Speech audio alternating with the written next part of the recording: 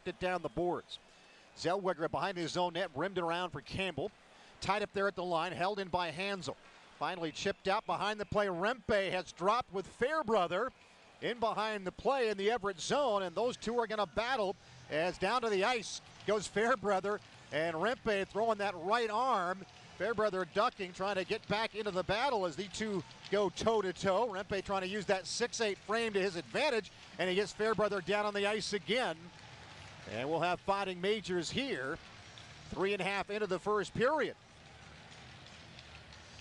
I was curious to see in a 24-game schedule whether we'd have a lot of this, because guys want to stay healthy, and when you got 24 games, you want to let the scouts see you. But these two guys are drafted already, so, and Fairbrother's already, I believe, signed, in fact. So finding majors, a good tilt there between those two combatants.